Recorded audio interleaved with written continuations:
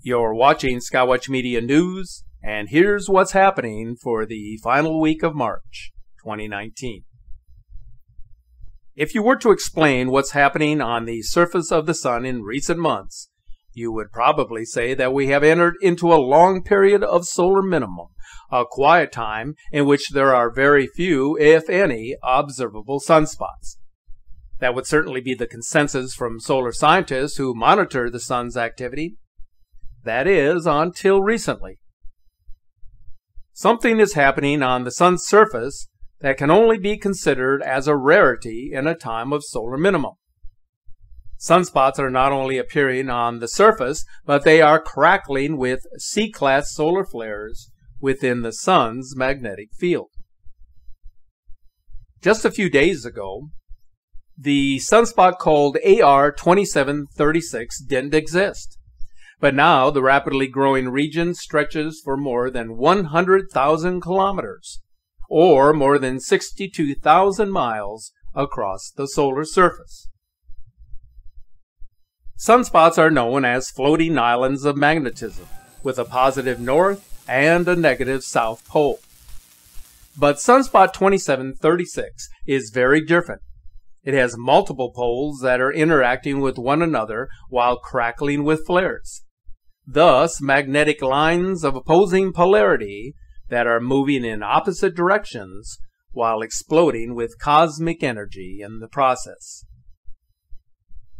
When explaining space weather, it's important to know that C-class solar flares do not constitute a major solar event. However, the explosions that are presently occurring are noteworthy because for most of the year, the sun has been very quiet, entering into a solar minimum. Therefore, the C-flares are a legitimate uptick in solar activity for this cycle, as they interact with the Earth's atmosphere, disrupt communications on Earth, and eject CMEs towards our planet. On March 20th, the new sunspot exploded, producing a C4 class flare. The explosion sent minor waves of ionization rippling through the Earth's upper atmosphere and caused a shortwave radio brownout over southern parts of Europe and all of Africa.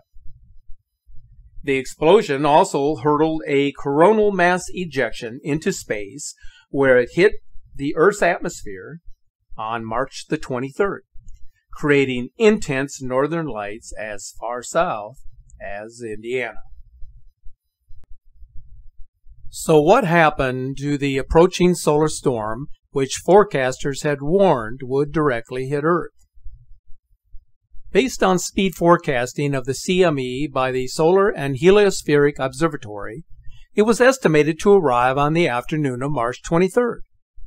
Models revealed the shape and the evolution of the coronal mass ejection as it expanded out into space, indicating that it would be a direct hit on the Earth. A direct hit of this magnitude on the Earth's magnetic field would initiate intense geomagnetic activity, producing intense auroral displays. News spread online and across media outlets that a big geomagnetic storm was about to hit the planet that would light up the sky over New York City and Chicago. But as it turned out, March 23rd came and went with no sign of the CME. Geomagnetic activity was registering near zero, and the spectacle did not materialize as originally forecast. On March 24th, which would be the following day of its forecast arrival time, the instruments on board of the NASA Discover satellite began to register the arrival of the CME. But even after its arrival, nothing spectacular seemed to happen. No auroras and no communication disruptions. For some unknown reason, the CME slowed just enough during its journey towards Earth that it produced only a minimal effect on our planet. Space weather forecasting is not always accurate and requires precise analysis in order to better inform the public regarding incoming geomagnetic storms and the severity of its impact. The Solar Dynamics Observatory can capture solar flares, and it can show us a coronal mass ejection just as it is leaving the sun's surface. Additionally, the Solar and Heliospheric Observatory can take images that show us how that CME is moving through space around the sun and giving us an estimate of its initial density and speed.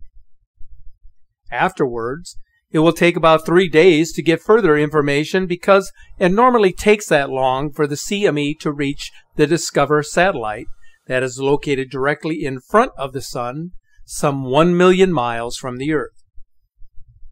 If the computer models are off, even by a small percentage, by the time the CME arrives on Earth, the model results could differ significantly from the final results.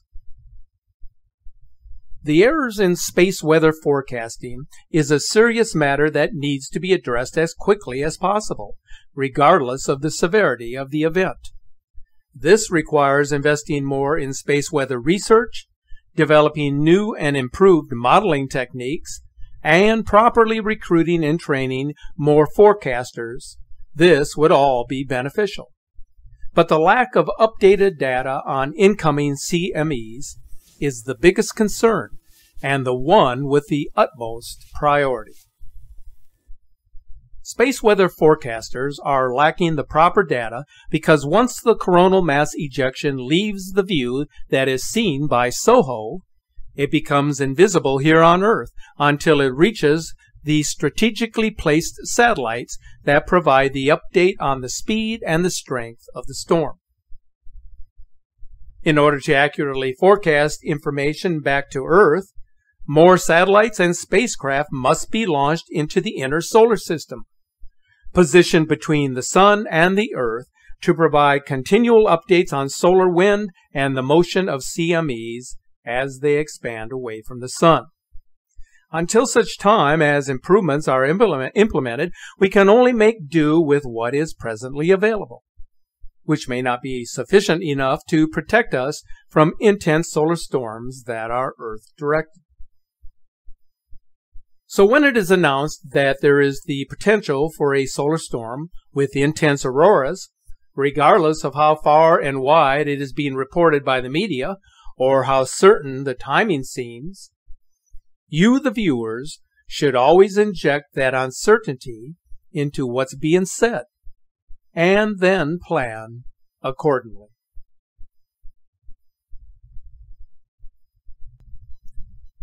The behavior of our sun is unpredictable. Although we are in the midst of a solar minimum, the surface of the sun is still producing sunspots and CMEs. Trying to predict what will happen next on the sun's surface is like trying to thread a needle. It's more complicated than it seems. The effects of solar activity are being felt far and wide, across the atmosphere and on our planet's surface. Shortly after midnight on March 26th, a rare earthquake struck North Carolina near the city of Archdale. According to witnesses, the earthquake produced a long, booming sound strong enough to shake homes.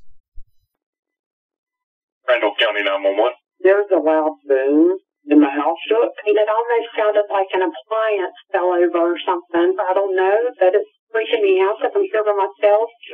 We didn't hear a large explosion or anything, but something just literally shook my whole entire house. It was just a really loud explosion, and it shook my house. Looking on Facebook, and people said it was an earthquake.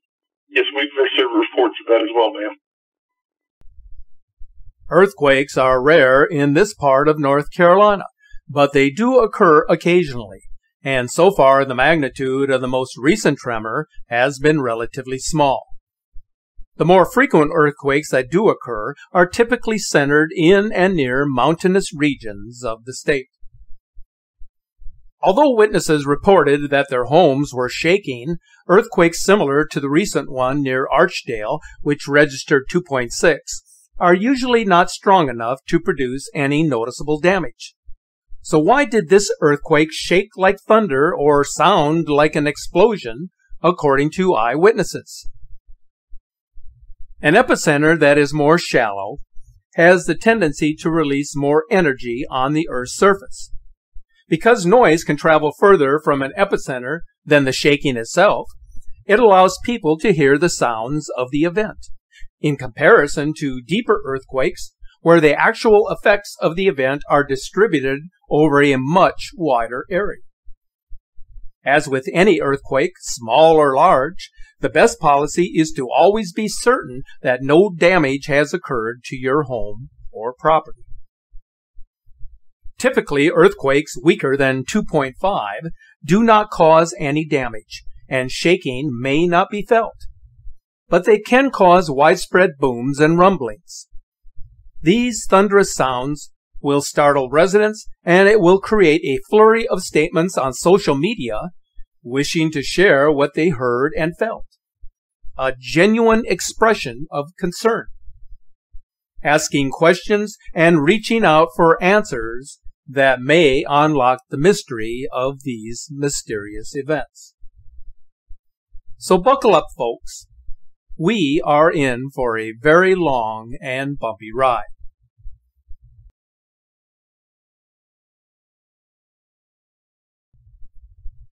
As you look to the sky and behold the magnificence of the sun, know that it stands alone to move the planets by the virtue of its power, to provide light and warmth to our planet, which is not worthy of its dignity, but granted as a gift to us by the grace of the Creator of all life in the universe. Thanks for watching.